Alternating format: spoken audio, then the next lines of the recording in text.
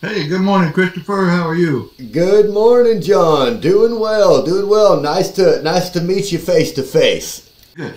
So my background, real quick, is I had a financial planning firm in Austin. I focused on retirement income planning, tax planning. Mostly, I sold what's called fixed indexed annuities. Sure. I don't know if you're familiar with those. Almost, they're real safe. You can't lose your principal. And a law firm gave me a chunk of money in March of 21, and so I ended up having a capital gain event, which caused me to begin a deep dive in the subject of opportunity zones. Sure.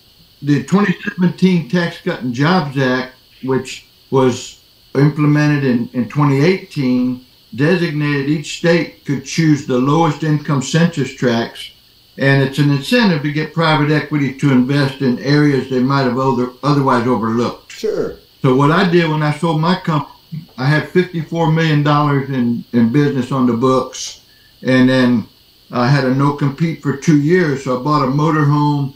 I traveled 17 states looking at these opportunity zone locations, and I chose Rockport because one, it just stuck out as a great place. When you think of low income, you think of inner city, Houston, Third Ward, that Sure. sort of thing. Where Rockport was where Hurricane Harvey made landfall. Do you know Rockport by chance? Yes, sir. Yes, sir. I'm familiar, and I could understand why you would want to develop anything there. Yes. Yeah, so it's a number one fishing destination. The arts community's here, but I bought an old hotel, and the incentive is to the investor is you get to defer your capital gain bill till 2027. Okay. You still owe it, you still pay it, but in theory, you're using the money for the next 4 years instead of Uncle Sam.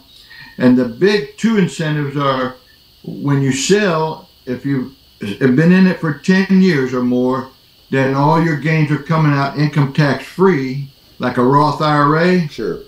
and there's no recapture of depreciation along the way.